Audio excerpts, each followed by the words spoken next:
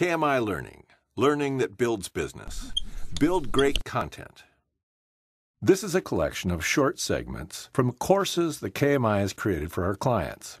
It is intended to provide you with examples of our work and how we have specifically addressed some of the most challenging training concerns our clients have given us. These courses have saved money, saved lives, improved productivity and quality, and made new employees more productive in a much shorter time. Here's an overview of the two vehicles most commonly used in receiving. The Pacer truck. This is used to unload trailers and handle product on the receiving dock. Single and double pallet walkie. These are used to unload trailers and stage pallets on the receiving dock. Select all the items below that you may need when receiving. Every item on this delivery is associated with the ASN number. The barcode will be scanned when you're ready to begin using the RF to receive the shipment into inventory. Let's take a look at how we use the RF gun to receive a whole pallet that contains several cases of a single product. After logging into the RF, this screen appears. Press number 6 for the Receiving with Put-Away function, and then press Enter. Remember that when it comes to your job in receiving, accuracy is very important. Accuracy when receiving products into your warehouse makes life better for all of your teammates and your leads and supervisors. More importantly, it makes life better for customers and the patients who rely on them every day. Accuracy helps save people's lives.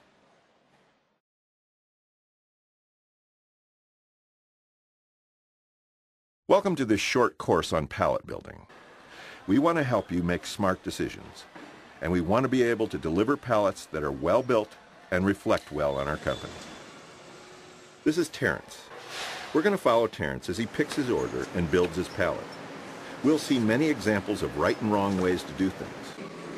Here, Terrence is giving an example of the incorrect placement of heavy items. These cases of nutrients are heavy and can crush boxes below them. Here's the correct way of dealing with heavy items. Look at the pallet and click on everything that you think is wrong. You can spin the pallet by clicking the blue arrows on the small pallet symbol in the upper left-hand corner. Terrence is going to rebuild this for us, showing us the proper way the pallet should be built.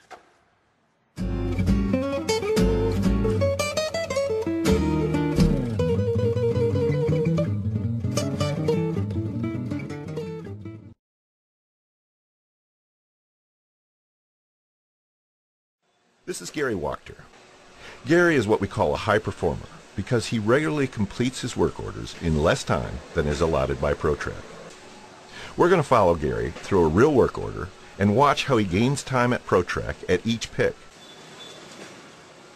He has lined up his pallet with the cartons he's picking so that he does not have to take steps either way to place them. He picks up multiple cartons and with one smooth move places them right where he wants them on the pallet, without having to take any steps. He's gained 1 minute and 11 seconds. 1-3. Pick 3 cases. Put position 1. Now this is good walkie placement. He's about 18 inches from the side of the aisle he's picking, and there is room for other workers to get by him.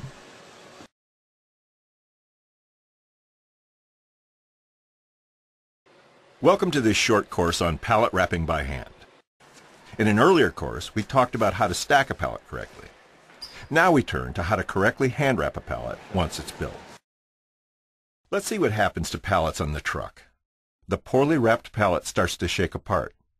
As the trip progresses, it begins to lean and then finally collapses. First, we're going to show you the wrong way to wrap a pallet. Here, he's not pulling the wrap tight enough to hold the pallet together.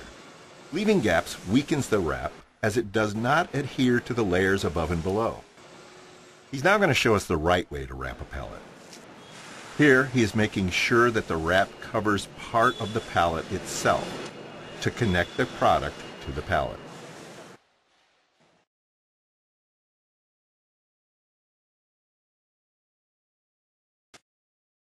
This is Jamie. Jamie is a high performer because she regularly completes her work orders in less time than is allotted by ProTrack. Jamie picks up her work order and begins her cart setup. Here's something that Jamie does that is a little unusual but very smart. She writes the carton check digits on the carton flaps so that she can see them from a distance. If I'm coming out of the aisle and I see it, I can say it before I get to it. If I've got it here in a black marker, I can see it, I can drop it in, I'm good, I go. Here, Jamie has to pick a number of eaches from a bin. There are more than she can comfortably carry in one trip, so she makes 2 trips. That's the wrong way. Here's the right way. She opts to take the carton off her cart to the bin. Here, she applies the same idea to a pick with lots of little items.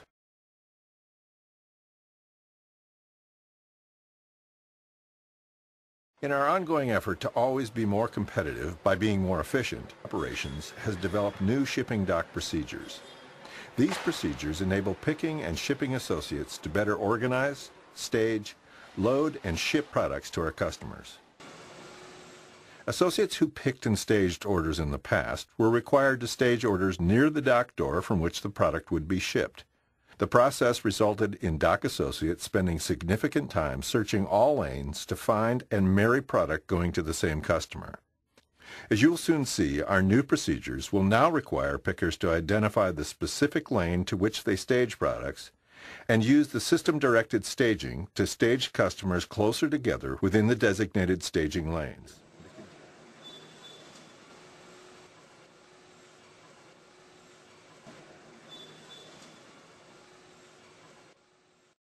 To continue to be successful, we need to always find ways to become more efficient while serving our customers.